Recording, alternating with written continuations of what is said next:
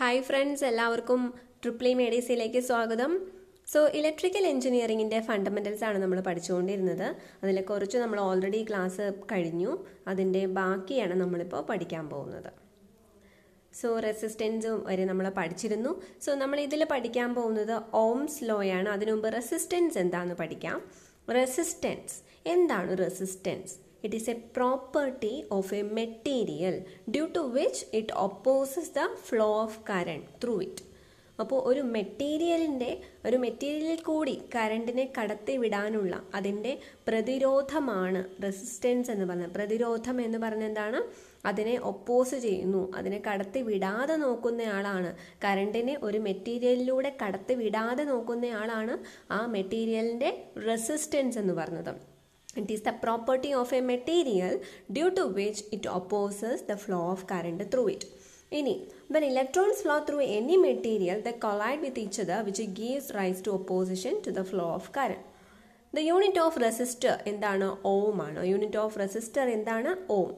ഇനി നമ്മൾ പഠിച്ച വോൾട്ടേജും കറണ്ടും ഈ റെസിസ്റ്റൻസും കൂടി റിലേറ്റ് ചെയ്തിട്ടുള്ള പ്രധാനപ്പെട്ട ഒരു ലോയാണ് ഓംസ് ലോ എന്ന് പറയുന്നത്. Ohm's law. അപ്പോൾ ഇതിനകത്ത് ഒരു കാർട്ടൂൺ പിക്ചർ ഇവിടെ കൊടുത്തിട്ടുണ്ട്. അതിനകത്ത് കാണുന്നത് ഇതാണ്. ഇവിടെ ഗ്രീൻ കളറിൽ കാണിച്ചിരിക്കുന്നത് ആംപിയർ എന്ന് പറയുന്നത് കറണ്ടാണ്. So current is trying to flow through this. Current ഇതിലൂടെ ഫ്ലോ ചെയ്യാൻ നോക്കുവാണ്.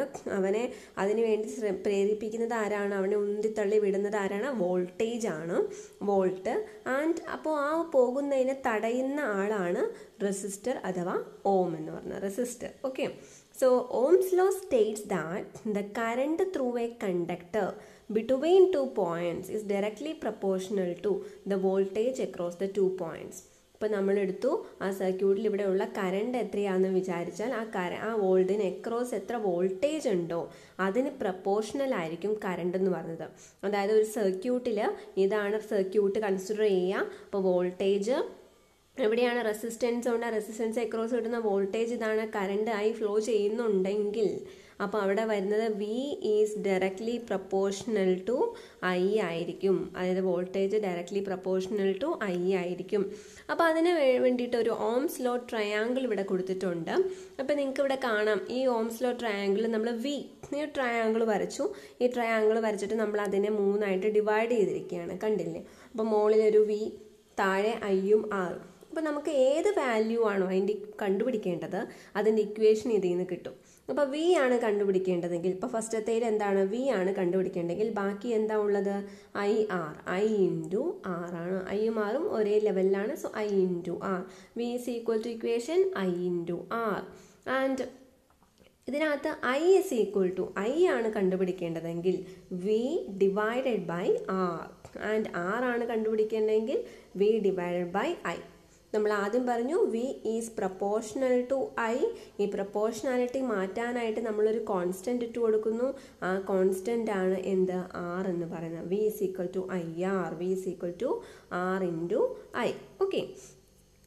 അപ്പോൾ Ohm's law triangle V is equal to I R എന്നും I is equal to V by R എന്നും R is equal to V by I എന്നും നമ്മൾ പഠിച്ചു.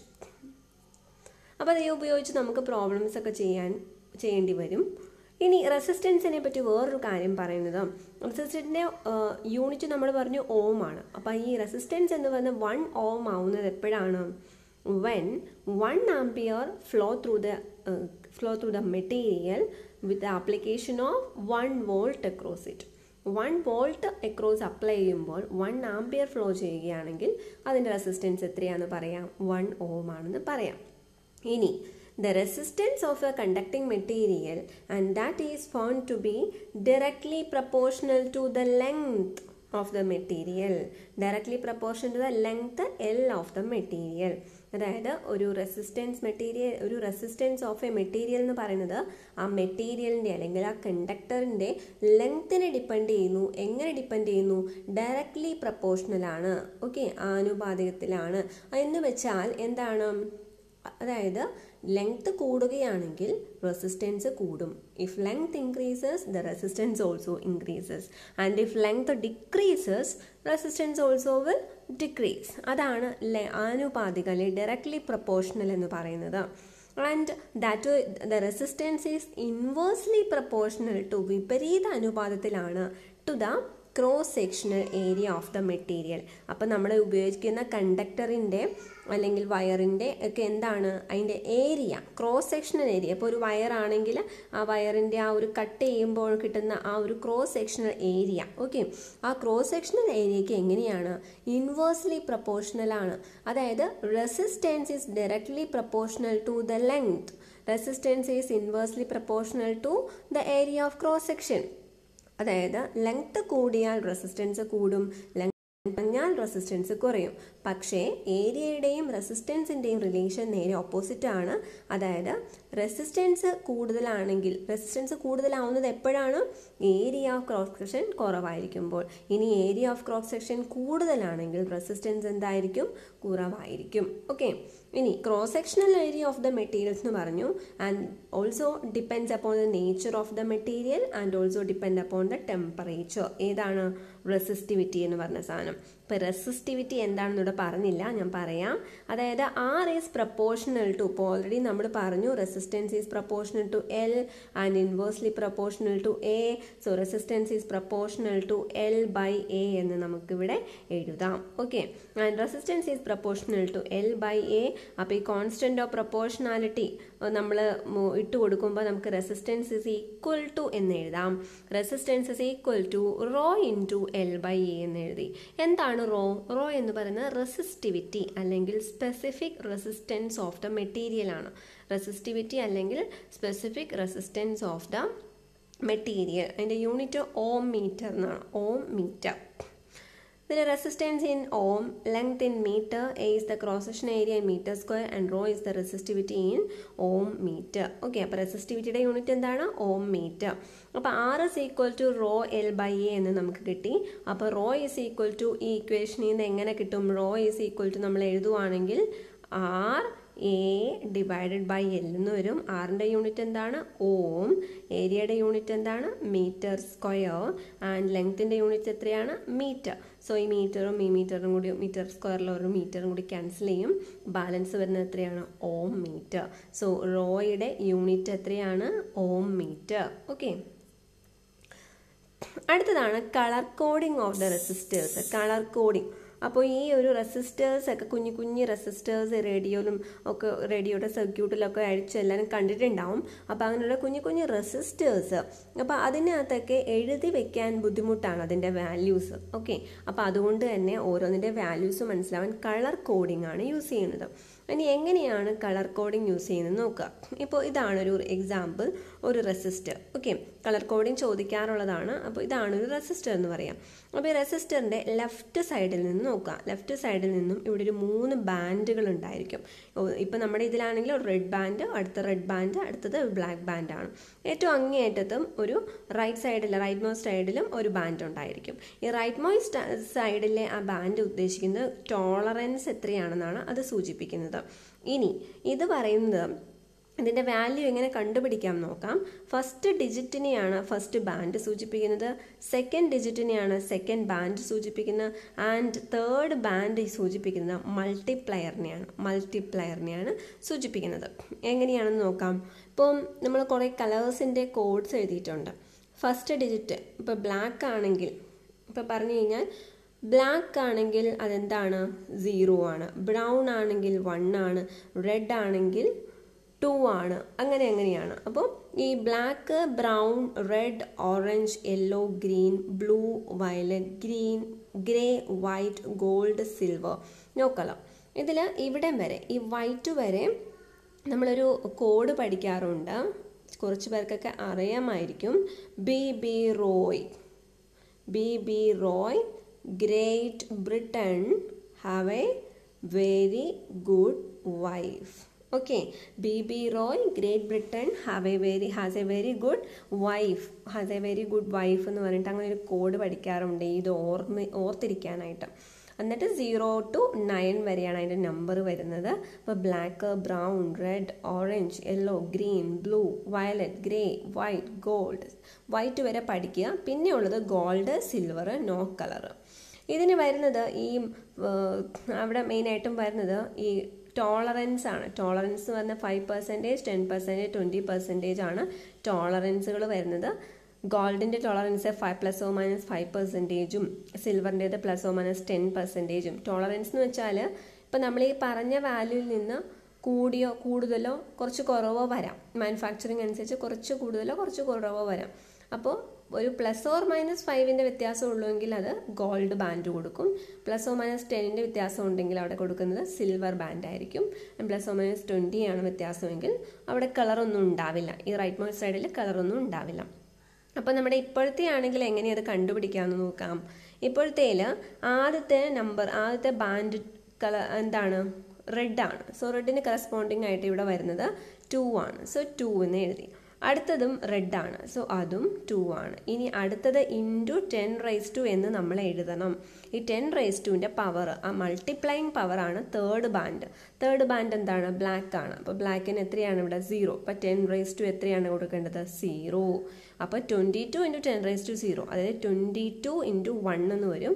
അതായത് 22 ഓം ആണ്. അപ്പോൾ 22 ഓമിൻ്റെ റെസിസ്റ്ററാണ് ഇത്. അതിൻ്റെ ടോളറൻസ് വാല്യൂ എത്രയാണ്? ഇത് ഗോൾഡ് ആയതുകൊണ്ട് ടോളറൻസ് എത്രയാണ്? ±5% ആണ് അതിൻ്റെ ടോളറൻസ് എന്ന് പറയുന്നത്. ഓക്കെ, അപ്പോൾ ഇങ്ങനെയാണ് വാല്യൂസ് നമ്മൾ കണ്ടുപിടിക്കുന്നത് കളർ കോഡിംഗ് ഓഫ് ദ റെസിസ്റ്റേഴ്സിൽ നിന്ന്. Next is voltmeter. ആദ്യം നമ്മൾ അമ്മീറ്റർ പഠിച്ചു. അതുപോലെ വോൾട്ട്മീറ്റർ എന്താണ്? വോൾട്ട്മീറ്റർ എന്ന് പറഞ്ഞാൽ it is an instrument used for measuring the electric potential difference between 2 points in an electric circuit. Voltmeter എന്ന് വെച്ചാൽ എന്താണ്? It is an instrument used for measuring electric potential difference between 2 points in an electric circuit. ഒരു electric സർക്യൂട്ടിലെ 2 points എടുത്തു. ആ 2 പോയിന്റ്സിലുള്ള electric potential കണ്ടുപിടിക്കാനുള്ള ഒരു equipment ആണ് വോൾട്ട്മീറ്റർ എന്ന് പറയുന്നത്. And the voltmeter can be of 2 types. Analogue വോൾട്ട്മീറ്റേഴ്സും ഉണ്ട്, ഡിജിറ്റൽ വോൾട്ട്മീറ്റേഴ്സും ഉണ്ട്. ഈ അനലോഗ് വോൾട്ട്മീറ്ററിന് എക്സാമ്പിളാണ് ഇപ്പോൾ ഞാൻ ഈ ഫിഗറിൽ കാണിച്ചിരിക്കുന്നത്. അതായത് the will be A pointer, ഒരു പോയിന്റർ ഉണ്ടായിരിക്കും. ഇങ്ങനെ മൂവ് ചെയ്യുന്ന സാധനമാണ് പോയിന്റർ. ആ പോയിന്റർ ഒരു സ്കെയിലിലാണ് ഇങ്ങനെ മൂവ് ചെയ്യുന്നത്. ആ സ്കെയിലിൽ നമ്പേഴ്സ്, വാല്യൂസ് ആഡ് ചെയ്ത് ഒരു മാർക്ക് ചെയ്തിട്ടുണ്ടായിരിക്കും. അപ്പോൾ അത് ഇങ്ങനെ മൂവ് ചെയ്യുമ്പോൾ ഈ ഒരു പോയിന്റർ ഏതിനാണ് പോയിന്റ് ചെയ്ത് നിൽക്കുന്നത് ആ വാല്യൂ നമ്മൾ റീഡ് ചെയ്യും. ഇനി ഡിജിറ്റൽ വോൾട്ട്മീറ്റർ ആണെങ്കിൽ എന്താണ്? ഡിജിറ്റലായിട്ട് ന്യൂമറിക്കലായിട്ട് ഡിസ്പ്ലേ, ഇപ്പോൾ 30 volt ആണെങ്കിൽ എന്തെന്ന് കാണിക്കും? 30 എന്ന് കാണിക്കും. അങ്ങനെ കാണിക്കുന്നതാണ് ഡിജിറ്റൽ വോൾട്ട്മീറ്റർ. അടുത്തതാണ് പവർ. എന്താണ് power? Power is the rate at which the electric energy is transferred by an electric circuit. Power is the rate at which the electric energy is transferred by an electric circuit. അപ്പോൾ energy ഇവിടെ rate ആണെന്നാണ് പറയുന്നത്. അതായത് ഇത്ര ടൈമിൽ എത്ര energy transfer ആവുന്നു, rate of change of energy അല്ലേ. അതെന്ന് പറഞ്ഞാൽ ഇപ്പോൾ നമുക്ക് എനർജി ഡിവൈഡ് ബൈ ടൈം ആണ് എന്ത്? പവർ എന്ന് പറയാം. ഓക്കെ, അതിൻ്റെ യൂണിറ്റ്, പവറിൻ്റെ യൂണിറ്റ് എന്താണ്? വാട്ടാണ്. പവറിൻ്റെ യൂണിറ്റ് വാട്ടാണ്. എനർജിയുടെ യൂണിറ്റ് ജൂൾസ് ആണ്. സോ ജൂൾസ് പെർ ടൈം, അതിൽ ജൂൾസ് പെർ എന്താണ്? സെക്കൻഡ് ആണ് ഇതിൻ്റെ യൂണിറ്റ്. 1 joules per second ആണ് 1 watts എന്ന് പറയുന്നത്. ഇനി ഇലക്ട്രിക് പവർ സാധാരണ ഇലക്ട്രിക് ജനറേറ്റേഴ്സ് കൊണ്ടാണ് പ്രൊഡ്യൂസ് ചെയ്യുന്നത്. അത് also chemical sources such as electric ബാറ്ററീസിൽ നിന്നും അത് പ്രൊഡ്യൂസ് ചെയ്യാം. ഇനി electric power like the mechanical power, it is the rate of doing work measured in watts and represented by the letter P. അപ്പോൾ work done per unit time എന്നൊരു ഇക്വേഷനും കൂടി എഴുതുവാണ്. ഈ work done ചാർജും വോൾട്ടേജും നമുക്കറിയാമെങ്കിൽ Q × V അതും വർക്കാണ്. Work is equal to charge × voltage divide by T എന്ന് എഴുതാം. ഇതിനകത്ത് ഈ ഒരു ഇക്വേഷൻ അനുസരിച്ചാണെങ്കിൽ നമുക്ക് വേറൊരു ഇക്വേഷൻ കൂടി ഡിറൈവ് ചെയ്യുവാണ് നമ്മൾ. ഇവിടെ Q × V/T എന്ന് പറയുന്നത് എന്താണ്? വർക്കാണ്. ഈ Q/T എന്ന് പറഞ്ഞ ടേം മാത്രം എടുത്താൽ that is I. So I × V എന്ന് പറയാം. അപ്പോൾ power is equal to V × I അല്ലെങ്കിൽ I × V. Q എന്ന് പറയുന്ന ഇലക്ട്രിക് ചാർജ് ആണ് in coulomb. T is the time in seconds, I is the electric current in amperes, and V is the electric potential or voltage. Okay, and next is inductor. Inductor എന്ന് പറഞ്ഞാൽ it is made up of a coil of conducting wire. Conducting wire കൊണ്ട് ഉണ്ടാക്കിയേക്കുന്ന ഒരു കോയിലാണ് inductor. It is A passive element. Passive element എന്ന് വെച്ചാൽ that does not require any energy four it's operation.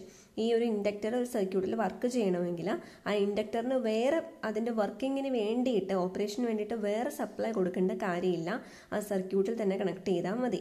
So that is A passive element and that is designed to store energy in the magnetic field while a capacitor stores energy in the electric field. അപ്പോൾ ആ ഒരു വ്യത്യാസം മനസ്സിലാക്കുക. The inductor stores energy in the magnetic field and capacitor stores energy in the electric field. So this is an inductor and the length L ആണെന്ന് വിചാരിക്കുക. Cross sectional area is A and the number of turns N ആണ്. അങ്ങനെയാണെങ്കിൽ the voltage induced is equal to, there is an equation, the rate of change of flux, അതായത് change in flux by change in time, d phi by dt എന്ന് എഴുതാം. അതിന് നമുക്ക് L into di by dt എന്നും മാറ്റി എഴുതാം. കാരണം ഈ phi എന്ന് പറഞ്ഞ എന്താണ്, the inductance, self inductance into current ആണ് ഈ phi ഫ്ലക്സ് എന്ന് പറയുന്നത്. സോ അതിൽ നിന്നും L into di by dt എന്നൊരു ഇക്വേഷൻ കൂടി നമുക്ക് കിട്ടും. L is the self inductance of the coil. Next is the capacitor. Capacitor consists of two conducting plates separated by an insulator or dielectric. ഇപ്പോൾ രണ്ട് conducting plates ഉണ്ട്. ആ conduct ചെയ്യുന്ന രണ്ട് പ്ലേറ്റ്സ്, മെറ്റാലിക് പ്ലേറ്റ്സിൻ്റെ ഇടയിൽ കണ്ടക്ട് ചെയ്യാത്ത ഡൈഇലക്ട്രിക് മെറ്റീരിയൽ അല്ലെങ്കിൽ insulating material നമ്മൾ വെക്കും. അതാണ് കപ്പാസിറ്റർ എന്ന് പറയുന്നത്. Okay, so A capacitor is A ഈ കൊടുത്തിരിക്കുന്ന ഫിഗർ പല ടൈപ്പ് കപ്പാസിറ്റേഴ്സ് ആണ്. Capacitor is A 2 terminal circuit element and that has a current through the terminals which is proportional to derivative of the voltage across the terminals. Current is proportional to derivative of the voltage across its terminal. ഇനി coefficient of its proportionality epsilon എന്ന് പറയുന്നത് it is the defining characteristic of a capacitor. The capacitor is the device that we use to model the effect of electric field on circuit variable and the energy stored in electric field has effects on voltage and current. അപ്പം നമുക്ക് അതിലൊക്കെ ഞാൻ പറഞ്ഞു വിട്ടെന്നേ ഉള്ളൂ. ഇതിൽ പ്രധാനമായിട്ടും പഠിക്കേണ്ട ഒരു ഇക്വേഷൻ ആണിത്. Capacitance is equal to epsilon A divide by D. അപ്പോൾ ഒരു പാരലൽ പ്ലേറ്റ് കപ്പാസിറ്റർ കുറച്ച് മുമ്പത്തെ കാണിച്ച ഫിഗറിലെ പോലെ എടുത്തു. അതിൽ കപ്പാസിറ്റൻസ് എന്ന് പറയുന്നത് എപ്സിലോൺ ഇൻറ്റു, എപ്സിലോൺ എന്ന് പറയുന്നത് പെർമിറ്റിവിറ്റി ഓഫ് ഫ്രീ സ്പേസ് ആണ്. എപ്സിലോൺ 0 ആണെങ്കിൽ permittivity of free space and epsilon ആണെങ്കിൽ പെർമിറ്റിവിറ്റി ഓഫ് എ മീഡിയം. ഇവിടെ എപ്സിലോൺ ആണ് കൊടുത്തിരിക്കുന്നത്, permittivity of A medium. And epsilon into A by D. ആ പാരലൽ പ്ലേറ്റ് കപ്പാസിറ്ററിൻ്റെ ആ എ പ്ലേറ്റിൻ്റെ ഏരിയയാണ് എ എന്ന് പറയുന്നത് ആൻഡ് ഡി എന്ന് പറയുന്നത് ഡിസ്റ്റൻസ് ബിറ്റ്വീൻ ദ പ്ലേറ്റ്സ് ആണ്. ഓക്കെ, ഇനി permittivity of the medium, that's equal to epsilon r into epsilon 0, that is relative permittivity into എന്താണ് permittivity of free space. Relative permittivity അഥവാ epsilon R എന്ന് പറയുന്നത് epsilon divided by epsilon 0 ആണ്. അതായത് permittivity of A medium divided by permittivity of A free space ആണ്. Permittivity of free space ആണ് epsilon R എന്ന് പറഞ്ഞത്. So epsilon is equal to എന്താണ്, എപ്സിലോൺ ആർ ഇൻറ്റു എപ്സിലോൺ 0 ആണ്. Okay, and what is the value epsilon 0? Permittivity of free സ്പേസിൻ്റെ value അത് കാണാതെ പഠിക്കേണ്ടതാണ്. 8.854 into 10⁻⁻12 and what is the unit? Farad per metre. Farad എന്ന് പറയുന്നത് കപ്പാസിറ്റൻസിൻ്റെ unit ആണ്, farad per metre. So there are 3 factors affecting the value of capacitance here. Area. One is area. Larger the area, greater will be the capacitance. And what about the spacing? The smaller the spacing between the plates, the greater the capacitance. അതേ equation തന്നെ നോക്കിയാൽ മതി. Directly proportional ആണോ inversely proportional ആണോ എന്ന് നോക്കാം. ഇനി material പെർമിറ്റിവിറ്റിയുടെ കാര്യമാണെങ്കിൽ higher the permittivity greater will be the capacitance value. Okay, ഇനി another important relation between the charge in the plates and the voltage across the capacitor and the capacitance value എന്താണെന്ന് നോക്കാം. Q is equal to CV. Q is equal to CV. So the charge across the charge on the plates of the capacitor, അതാണ് Q എന്ന് പറയുന്നത്. C is the capacitance and V is the voltage. Okay, so 1 farad എന്താണ്? ഇപ്പോൾ Q is equal to CV ആണ് നമുക്ക് പറഞ്ഞാൽ. Okay, അപ്പോൾ അതിനകത്ത് നമുക്ക് C is equal to വേറൊരു ഇക്വേഷൻ സിക്ക് കിട്ടി. C is equal to എന്ത് പറയാം? Q divided by V. Q divided by V എന്ന് പറഞ്ഞു. അതായത് 1 കൂളം പെർ വോൾട്ട് ആണ് 1 farad ഫാരഡ് എന്ന് പറയുന്നത് 1 കൂളം പെർ. അപ്പോൾ കൂളം പെർ വോൾട്ട് ആണ് എന്തെന്ന് പറയുന്നത്, ഫാരഡ് എന്ന് പറയുന്നത്. 1 coulomb per volt is equal to 1 farad. അത് എവിടെ നിന്നാണ് കിട്ടിയത്, C is equal to Q/V യിൽ നിന്നും. So thank you for watching this video. നിങ്ങൾക്ക് ഈ വീഡിയോ ഇഷ്ടമായെങ്കിൽ ലൈക്ക് ചെയ്യാം, ഷെയർ ചെയ്യാം. നിങ്ങളുടെ മാക്സിമം ഷെയർസ് പ്രതീക്ഷിക്കുന്നു, മാക്സിമം ലൈക്സും പ്രതീക്ഷിക്കുന്നു. നിങ്ങളുടെ എല്ലാവരുടെയും കമൻസും സജഷൻസും എല്ലാം എന്നെ അറിയിക്കുക. Thank you so much for watching. And നിങ്ങൾക്ക് bibimohan.com എന്ന സൈറ്റിൽ ജനറൽ PSCയുടെ ഗൈഡൻസ് ആൻഡ് മെറ്റീരിയൽസ് ലഭിക്കുന്നതാണ്. ഇലക്ട്രിക്കൽ എഞ്ചിനീയറിംഗിൻ്റെ നോട്ട്സിന് വേണ്ടിയിട്ട് EEE എന്ന ബ്ലോഗ് സന്ദർശിക്കാം, notebookofaprofessor.blogspot.com. ആൻഡ് മൈ നോട്ട്ബുക്ക് എന്ന യൂട്യൂബ് ചാനലിനകത്ത് നിങ്ങൾക്ക് ജനറൽ PSCക്കുള്ള അതിൻ്റെ ക്ലാസ്സുകൾ ലഭിക്കുന്നതായിരിക്കും. Thank you so much for watching.